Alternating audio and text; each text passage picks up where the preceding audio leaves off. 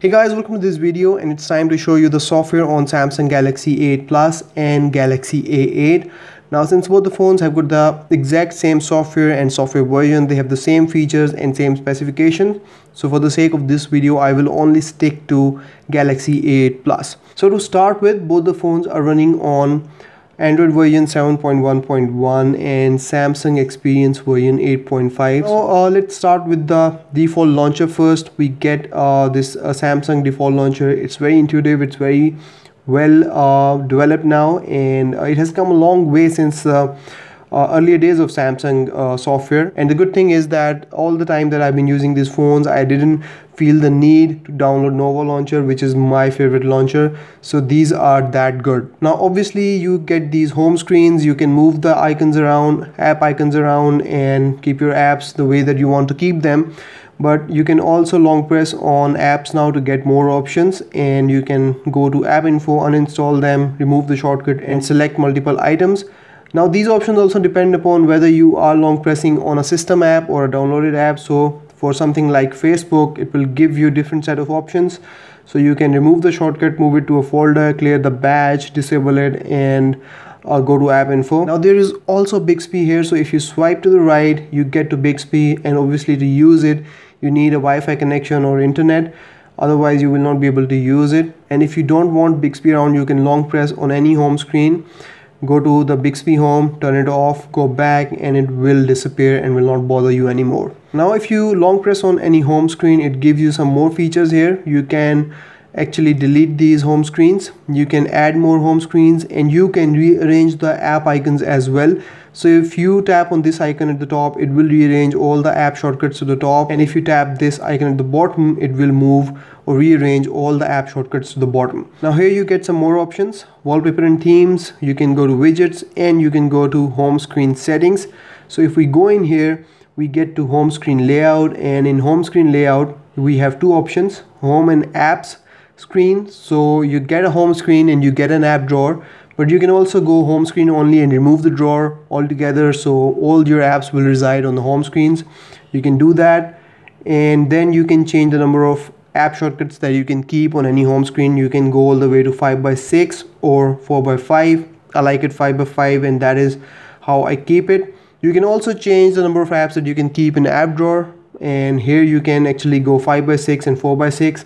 I like to have maximum number of apps on a single app drawer screen, and that is why I have chosen 5x6. Down below we have got apps button here. So this actually allows you to show up the apps button. So if I tap on show apps button and press apply and go back, you will now get an apps button. You can tap on it to enter the app drawer. You still have the ability to swipe up to go to the app drawer and swipe up again to go back. But if you don't want that around, you can simply hide it and use swipe up gesture to go into the app drawer and go back. Now here you get another option, and that is to quick open the notification panel. So you can simply swipe down on any home screen anywhere to open the notification panel and swipe again to expand it. But you can also turn this feature off and simply turn it off, go back, and when you swipe down again, it will lead you to the app drawer, and you can swipe down again to go back. But it is a good idea to keep this feature on, to swipe down to open the notification panel, because the screen is really tall and sometimes it becomes really difficult to reach all the way to the top to expand the notification panel. Down below you have the ability to hide apps as well. So you can go in here, select any app, and press apply. The app will be hidden, and you can come back in here and unselect the app, and it will be unhidden. And finally we have got search phone here as well. So in search phone you can actually search the phone. This is a universal search for Galaxy phones. Here you can search for any file, any app, any contact, or any feature. So for example, if I go for Bluetooth, it will give me Bluetooth right here, so I don't have to go into settings and look for it. You can look for features directly into the search here. Moving on, let's take a look at the notification panel here. So you can swipe it down to see your notification shortcuts, brightness slider, and you can swipe it down again to expand it. And here you can see that we have 2 pages of notification shortcuts. You can edit it further, so you can change the button order. You can go in here, edit it, and press done. And you can also change the button grid, so you can actually change how many icons you want to see on one page. You can go 5 by 3 or even 4 by 3 if you want less clutter in your notification panel, so you can do that as well. Down below we have got a panel for brightness here, so you can tap this button here, turn on auto brightness and set this brightness slider to show on top. So as it is, if I swipe down, I get the brightness controller right here, but if I turn off show control on top and press done and go back, now I will not get the brightness slider here. So if you want the brightness slider here, you have to turn on show control on top and press done. Now if we go in settings here, we get tons of features here that are hidden inside the settings app, and you can find them by simply searching for them. So for example, if I want to search for Bluetooth and I don't want to go in the settings and look for it, I can simply search for it and it gives you the shortcut instantly, and then you can go there right away. And then obviously we've got connections, Wi-Fi, Bluetooth, phone visibility, data usage, flight mode, NFC payment, mobile hotspot, SIM card manager, location. They are here. Sound and vibration, here you can control the sound mode, your key tap modes, your system sounds as well, your key tap feedback is here as well, and down below you can change the sound quality and effects. So this one is for the music when you're listening through the headphones. And then we have got notification settings, and here you can actually change the notification settings for every app individually, whether you want them to show silently or create a sound. So you can do that from here. How much information you want to show up on the lock screen or you want it hidden, you can also do that from here. Down below we have got display settings. So here you can again control brightness, auto brightness, turn on blue light filter, screen mode.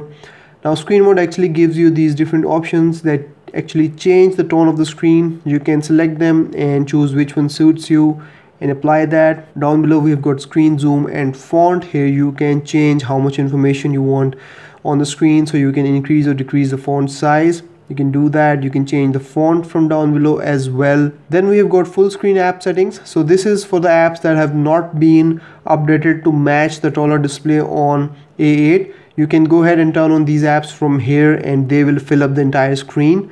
And we've got easy mode here, icon frames, LED indicator, status bar. If we go in here, you can turn on battery percentage, show recent notifications, screen timeout, block accidental touches when the phone is in your pocket or purse, screensaver, you can turn that on as well.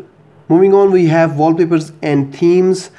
Here you can download wallpapers, you can download themes, you can download icon packs and give your phone your own unique look if you want. And then we get to the exciting part, which is the advanced features, and here most of the stuff lives here that you want.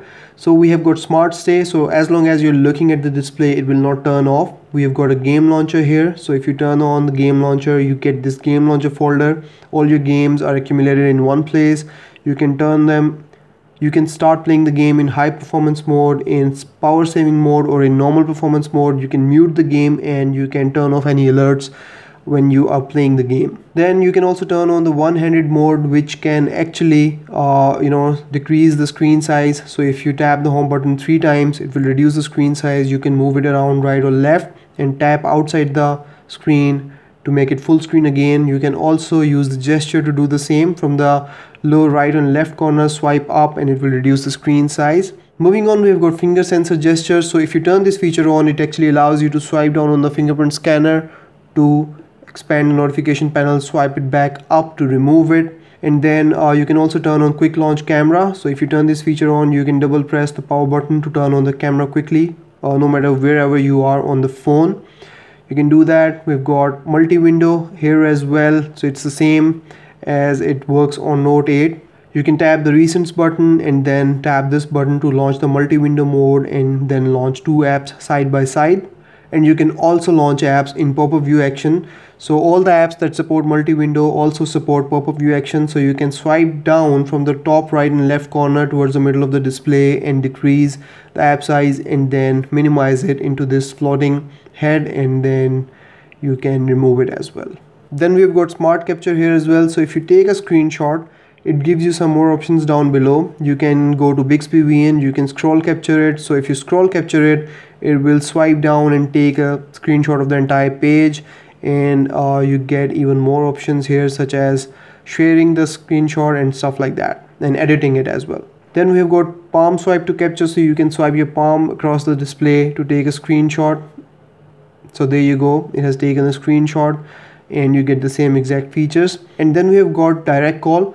So if you've got a message from a certain contact, or you're looking at the contact details of a specific person, you can simply raise the phone to your ear and it will start calling that person. Then there is smart alert. Now this actually allows the phone to vibrate when it is face down and you have got a notification, and you pick up the phone, it will vibrate to tell you that you have got some notifications. Easy mute, so if you're getting a call or if your alarm is ringing, you can simply put it face down to mute your phone, so you can do that. We also have dual messenger here, SOS messages and direct share for sharing stuff to different apps. Next up we have got device maintenance. So if we go in here, we get the battery manager, storage manager, memory manager and device security. You can tap the optimize now button to optimize your phone. It does what it has to do to optimize the functioning of your phone. But if we go in battery here, you can actually go and access the power saving modes here. So we have got mid power saving mode, max power saving mode, and here you can see all the apps that are using the battery. You can turn them off by tapping the save power button. I've got an entire video on the battery manager. I will link that up and you can take a look at that video. Then we have got apps and app permissions. So all the apps that you have on your phone are here. You can change the permissions and see all the enabled apps and disabled apps. So stuff like that resides here. And then we've got lock screen security. You can set up lock types, face recognition, fingerprint scanner. We have smart lock, so you can link up another device with this phone. We've got secure lock settings, always on display is also here, notifications, app shortcuts on the lock screen. So if I turn off the display and go back, so these are the shortcuts that you can modify. We've got Samsung Pass, Find My Mobile in case your phone is stolen. Unknown sources, so these are the apps that you want to download from other than the Play Store. That's here. Secure folder is here as well. App permission monitor, secure startup, encrypt SD card. So if you're using an SD card, you can encrypt that as well. Then we've got clouds and accounts, Google settings, accessibility, journal management, where you can manage date and time and stuff like that. And then we've got software updates, user manual, and about phone, where all the information about your phone resides. Now camera app has also been much improved. You can swipe to the left to get your filters, swipe to the right to get to your modes. We've got auto mode, pro mode, panorama, hyperlapse, night and food. You can even download more from the Galaxy App Store. Up here we've got settings, flash. You can tap this button to fill up the display with the camera viewfinder, and then we've got the button for the front camera. But if we go in settings here, you can change the picture size, you can change the video size, you can turn on the timer, you can turn on auto HDR, and for front camera again we have got same features. You can change the picture size, go for the video size, save pictures as previewed, shooting methods. So for the front camera you can tap on screen to take the photo or show your palm to take the photo. Again you have timer and auto HDR for front camera as well. Turn on video stabilization, location tags, review pictures, quick launch. You can turn this feature on from here as well, so double pressing the power button will launch the camera. Voice control is here as well, so you can say smile, cheese, capture, shoot to start taking photos or shooting video. And then we've got floating camera button. Now if you turn this feature on and go back, you get this floating button here, and just tap on it to take the photo. Next up we have got volume key functions here, so you can use these volume keys to take pictures, record video, zoom in and out, or for system volume. And then obviously you've got the option to reset all the settings. So guys, that was the entire software walkthrough of Samsung Galaxy 8 Plus. Now everything that I've shown you here also applies to A8 as well. So both the phones have got the same software, same features and same specifications. And that's about it from this video. If there is anything that I've left out, you can still ask me in the comments and I will reply to that. And I will see you in the next video. Till then, take care. Bye bye.